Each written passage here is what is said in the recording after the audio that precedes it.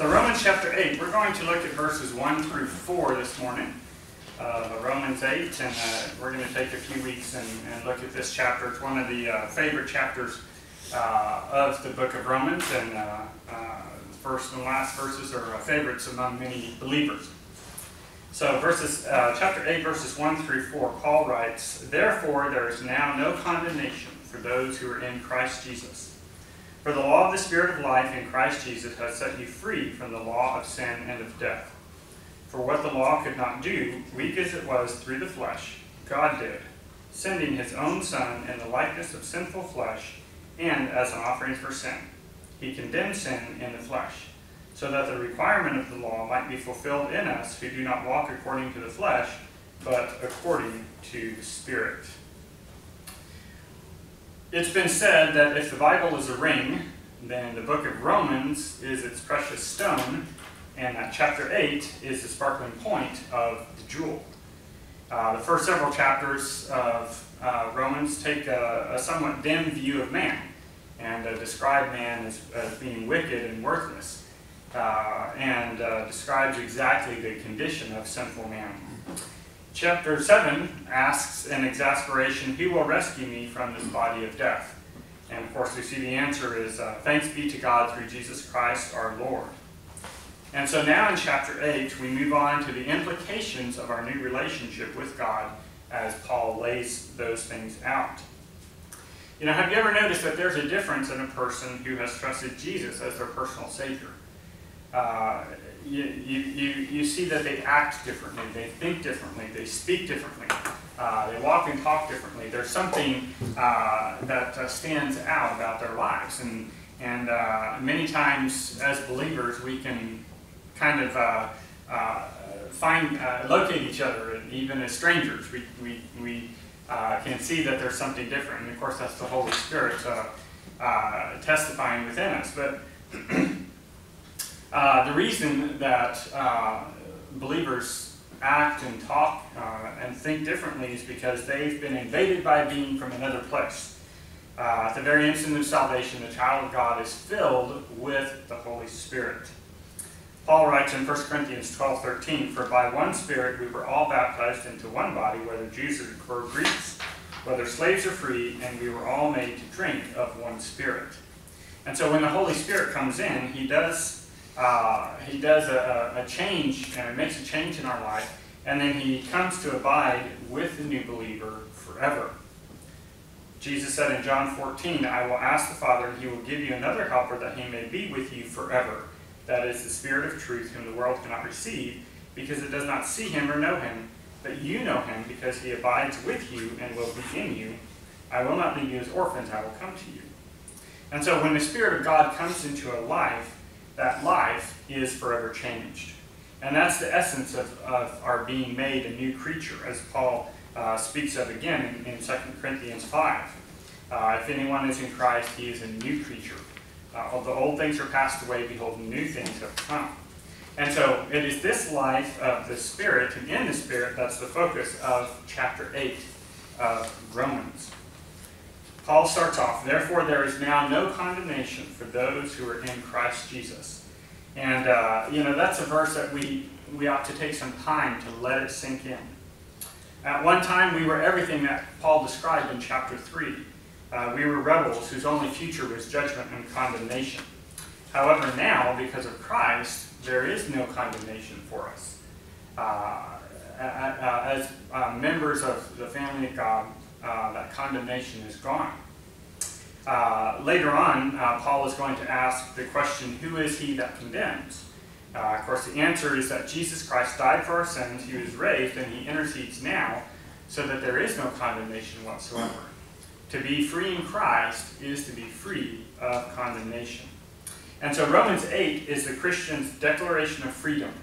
And in this chapter, Paul declares 4 spiritual freedoms that we enjoy because of our union with Christ. And so the emphasis being on the Holy Spirit, we see him mentioned 19 times, and then we see those spiritual freedoms. And so this morning we want to look at some of these freedoms that we have.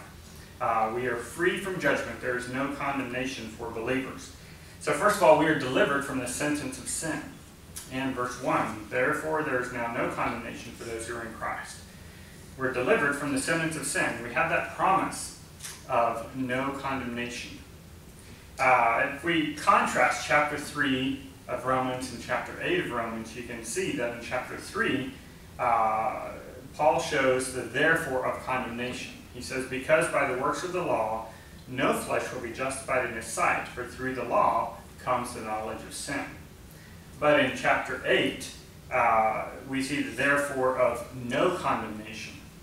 Authorities in the Greek language tell us that the verse reads as follows in the original, therefore now there is not even one bit of condemnation to those who are in Christ Jesus. And so it's a very emphatic statement there.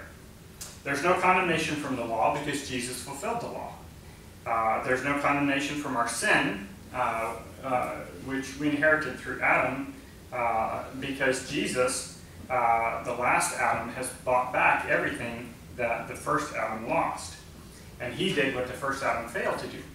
And so there's no condemnation from that. There's no condemnation from any source, because in Christ Jesus, we are born of his Spirit, we are washed in his blood, and we are with Christ in God.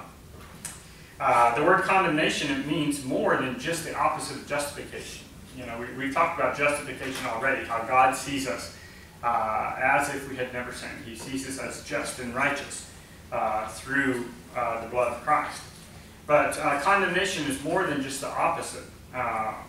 It indicates that this idea here indicates that we're not going to suffer the penalty for our sin because the guilt and penalty has been removed from the cross, or at the cross. And so those who are in Christ Jesus, in the body of Christ, we don't live under the constant threat of punishment. Unbelievers live under that constant threat of the wrath of God, the punishment of God, because one day they will receive the punishment for their sins, whether it be tomorrow, receiving the consequences of their sin, or whether it be in eternity. But they constantly live under that threat of punishment from God. But as believers, we don't live under that threat. That's completely gone. There is no threat of punishment because that was taken care of at the cross. So there's no sin that a believer can commit which can be held against him. Since Christ paid the penalty and his righteousness was imputed to the believer. And so there's no sin that we commit now or we have committed in the past that can be held against us as believers. There's no sin that can ever reverse God's decision. We are not able to commit a sin that will undo the work of Christ on the cross.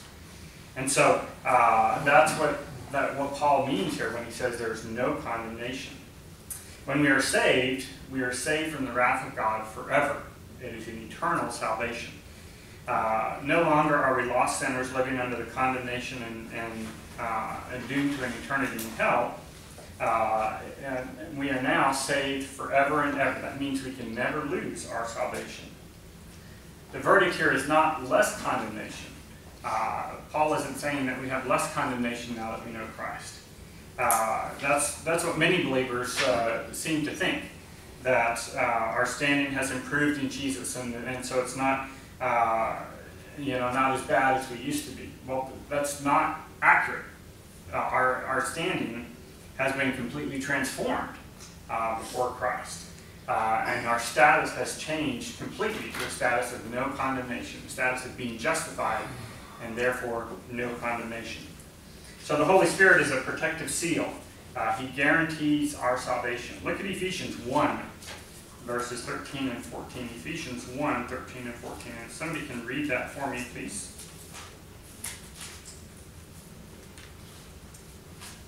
Paul comments on this idea of the sealing of the Holy Spirit. Ephesians 1, 13 and 14. Mm-hmm. In him you also, after listening to the message of truth, the gospel of your salvation, having also believed, you were sealed in him with the Holy Spirit of promise, who is given as a pledge of our inheritance with a view to the redemption of God's own possession, to the praise of his glory. Okay, thank you. So we are sealed by the Holy Spirit. That's a seal, a mark of permanence. In Roman times and even in medieval times, communications from the king or the emperor or whatever, or somebody important, would be sealed. They would have a scroll, and they would write the message on the scroll, they'd roll it up, and then they would put a wax seal on there, and then put the stamp of the emperor, whoever it was, in that seal. And that testified to the importance of that message. It was a seal saying nobody else could touch this except those who were authorized. Well, the Holy Spirit is a seal for us, even better than that type of a seal. The Holy Spirit is a permanent seal. He guarantees our salvation. He has put his stamp of approval, if you will, on our salvation, and thus it can never be lost. And eternal security is a concept that some people have a hard time accepting, a concept that some people struggle with. But the fact is, there's nothing that can separate us from God once we have been brought into his family. Once he has purchased us, he has sealed us with the Holy Spirit, and now our salvation is secure for all of eternity. Because once the Holy Spirit regenerates our heart, it can never die again. Once we have been brought back to life, spiritually speaking, we can never die again. Once our sins are forgiven and atoned for, then there's no amount of sin that can reverse that work that Jesus completed upon the cross. Because the work of salvation is done by God. We have no part in it. We have zero effort in the game, and the work is completely a work of God when it comes to salvation. And through the sacrifice and the work of Christ, we then have a permanent salvation. It is forever. It is eternal. And so when we come to Jesus by faith, we are delivered from the threat of divine retribution, but we are also delivered from the specter of hell. There is no condemnation. So as a believer, we have no fear. We don't have to fear death. We don't have to fear anything happening in this life, because if something happens, we know that we're going into an eternity with God in heaven. And we need not fear ever losing that eternal home. And so we have a great hope, even in this life, that there is no condemnation for anything that we do, and our salvation cannot be lost. So there's that promise of no condemnation, but then there's also a place of refuge from condemnation. And again, the basis of this assurance is Jesus Christ. There is no condemnation in Jesus Christ. Jesus is the one who makes the difference. People can be in the church and die lost. People can be good neighbors and die lost. But when we are in Jesus, we are saved to the uttermost, and we are fully secured and safe from an eternity in hell. A theologian by the name of Poole, he says, this phrase imports that there is a mystical and spiritual union betwixt Christ and believers. This is sometimes expressed by Christ being in them, and here by their being in Christ. Christ is in believers by his Spirit, and believers are in Christ by faith. And so Jesus is the basis of our assurance. And Jesus is the only refuge for the souls of men. He is the only safe harbor where we can find salvation and forgiveness and hope and everlasting life. And so those who are in Christ are not condemned because Christ was condemned in their place. And there's no punishment for them because Christ was punished in their place and took their punishment upon himself. So therefore, to know Christ is to be a partaker of eternal life. Look at 1 John 5:12. 1 John 5:12, and if somebody can read that for me, please. Okay, 1 John 5:12. He who has the Son has life. He who does not have the Son of God does not have life. Okay, thank you. So he who has the Son of God has life, and that's not just life, that's eternal life that John is talking about there. And so to know Christ is to have that eternal life and to be a partaker of that eternal life. And so we've got that refuge from condemnation, but notice that it doesn't say we will never sin. The verse here doesn't say that we're going to be sinlessly perfect, like Christ was. Christ was perfect, but as believers, we still have that sin nature that we talked about the last couple of weeks. We still battle that sin nature, and so Christians do fail and they do make mistakes. They do sin. It happens. That's very clear from chapter 7. We saw that Paul described his disgust at the fact that he still fails and does the kinds of things that he no longer really wants to do. And so when believers sin, they will suffer the consequences of that sin. But it is not eternal consequences. It will be just the temporal consequences of that sin.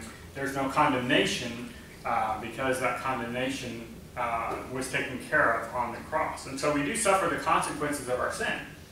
But we are not going to suffer eternally for our sin because that was taken care of. Paul, he admitted that occasionally he does the very things that he no longer wants to do. But it's not a lifestyle of sin and rebellion.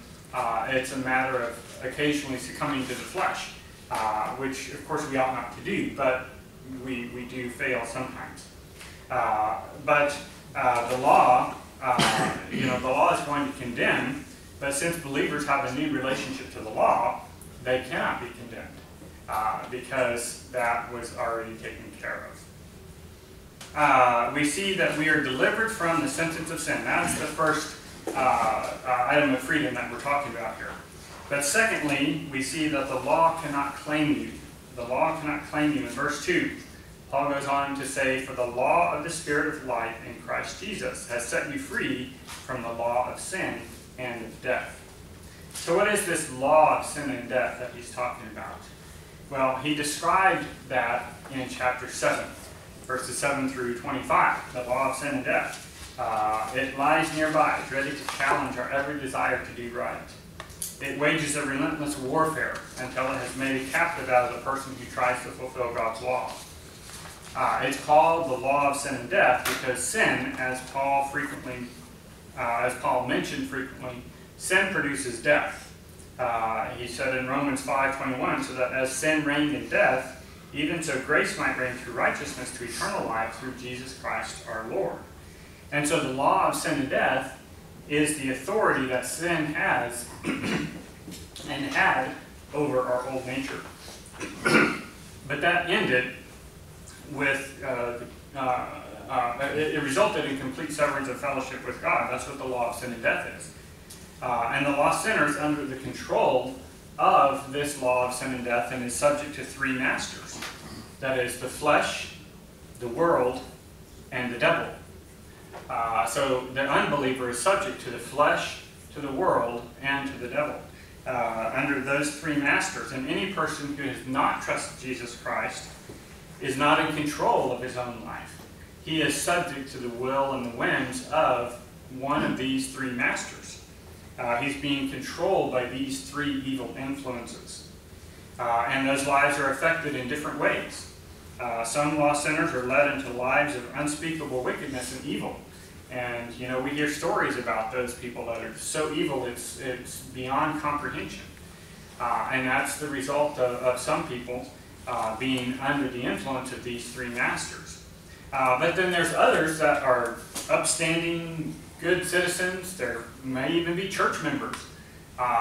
They might be righteous or not righteous, but religious, and they might appear righteous. But they are still lost and headed to the same hell because they are still under the law of sin and death. And it's a wretched existence to be in. But it's an existence that's shared by billions of people around the world. But the opposite of that is the law of the Spirit of life that Paul speaks of here. And the law of the Spirit of life, it breaks the domination of the old law of sin and death. Under the law of the Spirit of life, since we are dead to the law, we are free from the law. And so the Spirit of life, of course, is the Holy Spirit. And He brings new life because He is life. He's the Spirit of life. So He brings new life into us. when we are saved. And through Jesus Christ, we are set free, and we are no longer subject to the law of sin and death. Now we are subject to the law of the Spirit of life. And that is synonymous with the gospel. And so when Jesus comes into a life, he changes everything. Now in him, no longer are we subject to those three masters. No longer are we under the control of the flesh or the world or the devil. Instead, we are in Jesus Christ, and he changes everything in our life. By him and in him, by the power of the Spirit, we have the ability to stand against those three enemies and to take a stand and refuse to submit to those masters. We're delivered from the bondage of sin, and we are allowed to live a new life in Jesus Christ. And so that's what Paul spoke of in Romans 6, is that we've been delivered from slavery to sin. And in Jesus, we've been given all the tools that we need to live a holy life for his glory. And so the secret lies in using the tools that he's given us and learning to say no to sin and yes to the Spirit. And that's something that we've talked about already when we were talking about chapter 7. And so we are free from judgment, and the law, not only are we delivered from the sentence of sin, the law cannot claim us. But thirdly, the law cannot condemn you. Not only the law cannot claim you, but the law cannot condemn you. In verse 3, Paul says, "For what the law could not do, weak as it was through the flesh, God did. Sending his own Son in the likeness of sinful flesh, and as an offering for sin, he condemned sin in the flesh." So the law is weak, Paul says. There was a weakness in the law. The law could never get people to fulfill its sacred requirements. But grace has succeeded where the law failed. And that's what Paul is talking about here. The law could not give freedom from condemnation. It could not justify, it could not impart life, and it could not produce holy living because it was weak through the flesh. The law is weak in its inability to accomplish all of this work. And so that's something that only God can do. God alone can do, and he has done. The law cannot make men righteous. It can only point out how sinful men really are. And Paul mentioned in chapter 3, verse 20, because by the works of the law, no flesh will be justified in his sight. For through the law comes the knowledge of sin. And so we've seen that weakness already. The law can convict men of sin. It can define sin, but it cannot emancipate men from sin. Only the grace of God is able to emancipate us. And so the whole world is sinful and is desperately in need of the righteousness of God. And the Bible makes it clear that every person who has not trusted Jesus Christ as their Lord and Savior is sick. In fact, they are terminally ill with sin. When a person is sick, they will often try any remedy that they think will work to make themselves better. And you hear all kinds of desperate people trying all sorts of crazy treatments. And so for those who are afflicted with spiritual illness, people try all sorts of religious things. They try all sorts of different religions. They want to keep the rules of all these different religions, hoping to find some way of eternal life. When in fact, there's only one remedy, there's only one cure, and that is Jesus Christ. And so if the righteousness is to come to an individual, it must come through the agency of grace and not through human works. So where the law failed, Christ prevailed. God sent his Son to save us and to do what the law could not do. Again, the law can only point out our sin. It cannot regenerate us or save us from our sin. And so Jesus came in the likeness of sinful flesh. He came as a man, and he bore our sins in his body on the cross. And so by coming to the world in human form, he resembled sinful humanity, although he was sinless, and he gave himself as a sacrifice for sin, and therefore Christ condemned sin in the flesh.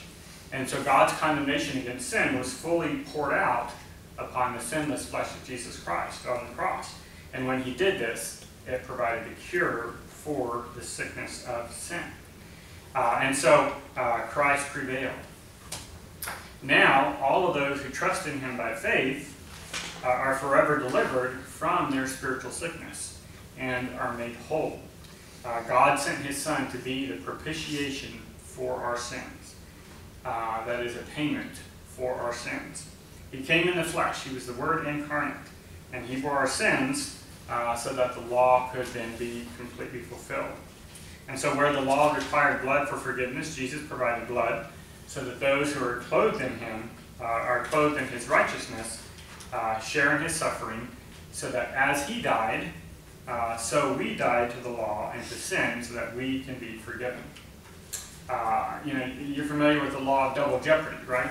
If a person has been tried for a crime, a murder especially, and they're not guilty, they're found not guilty, they can never be tried again for that same crime. And so that's the way it is spiritually speaking, we've been tried, as it were, on the cross through Christ, and that's been taken care of, and so we can never be tried again for those sins. They cannot be brought against us because they were taken care of already. And so we have these benefits from this work of salvation. We are delivered from the sentence of sin. The law cannot claim us. The law cannot condemn us. And then finally, the law cannot control us. The law cannot control you in verse 4. So that as the requirement of the law might be fulfilled in us, who do not walk according to the flesh, but according to the Spirit. And so he continues his thought here from verse 3. When we are in Jesus, the whole righteousness of the law is fulfilled in us. And so because Jesus fulfilled the righteous requirements of the law, and because we are in Christ, we too have fulfilled the law through Jesus Christ. And so the law is fulfilled in regards to obedience, because Jesus' righteousness stands in place of ours. The law is fulfilled in us in regard to punishment, because any punishment that was demanded by the law was already poured out upon Jesus Christ.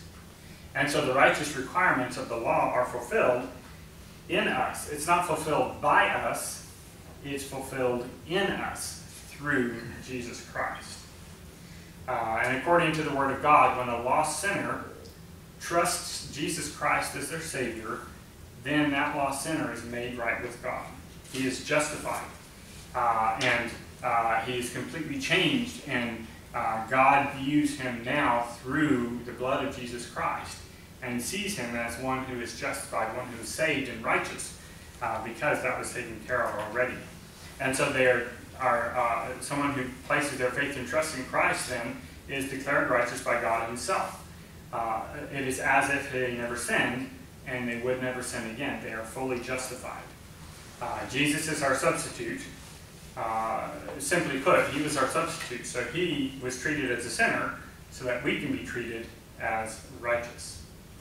And so believers live a righteous life in the power of the Holy Spirit and not in the power of the law.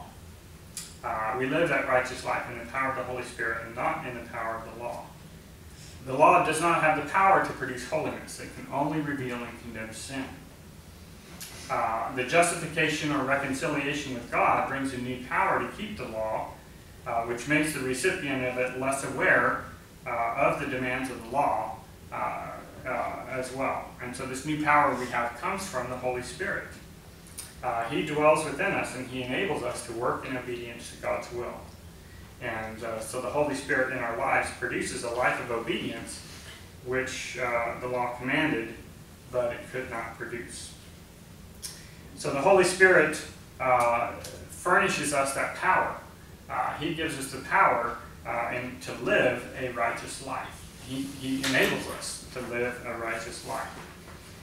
But again, we have the decision to make of submitting to him or allowing our flesh to guide and direct us. And again, that's what we discussed already last week. But The new life is marked by obedience to the Holy Spirit and not by obedience to the flesh. So when we allow the flesh to reign over the Spirit, we find ourselves bound by those sinful patterns that Paul spoke of there in chapter 7. And that was the struggle that he spoke of there in chapter 7. But walking in the Spirit means that the course and the direction and the progress of our life is directed by the Holy Spirit. And so that's the sum total of the activity of the life of the believer. It's a continued and progressive motion. We continue to walk forward. We continue to move forward and make that progress. Sometimes we may stumble and fall, but we get up and we just keep on moving forward and have that progress. Is that still recording? Yes. Okay. How does the notion of grieving the Holy Spirit fit into this?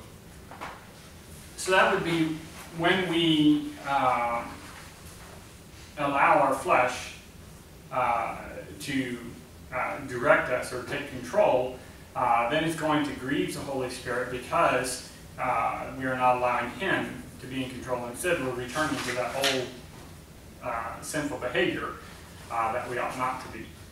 It's just like when your children disobey. You know, it grieves you to see your children disobey, or it grieves you to see your children make wrong decisions, right? And so that's the same idea. Is that it grieves the Holy Spirit for us to ignore Him and follow our old nature. Again, it's not, we don't have, we have no condemnation for that, and we have that ongoing struggle between the old and new man. So whenever we fail, then of course that's going to grieve the Holy Spirit. But yeah, the idea of grieving the Holy Spirit seems to imply that the Holy Spirit departs from you. Is that just a temporary thing or what? In the Old Testament, we did see instances where the Holy Spirit would depart from people. Okay, yeah. King Saul is an example, and there's others. But in the New Testament, what we see, and in salvation and the way of grace it is, the Holy Spirit permanently indwells us. He never leaves us. We read here in John 14. Jesus promised that the Holy Spirit would come and dwell within us, and that He was going to be with us forever. And so the Holy Spirit's not going to depart from us. When we get saved, we receive all of the Holy Spirit we're ever going to receive. He becomes a part of our life, and He never leaves. Now, there can be times where we can ignore Him, and where we can grieve Him, where we can, push Him away, so to speak. But He doesn't leave us. Even when we are in sin, the Holy Spirit is still dwelling within us. And He's doing that work to try to convict us of that sin and point out the wrong that we're doing. And He does that through our conscience.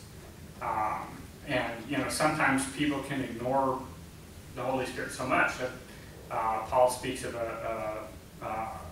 the heart being seared, the conscience being seared. That's where they get to a point that they don't listen to Him anymore. But if someone were to get to that point, I think God would end up taking them home. Depending on what they're involved in, it's likely that God would end up taking them to heaven rather than allowing them to continue to defend the name of Jesus Christ.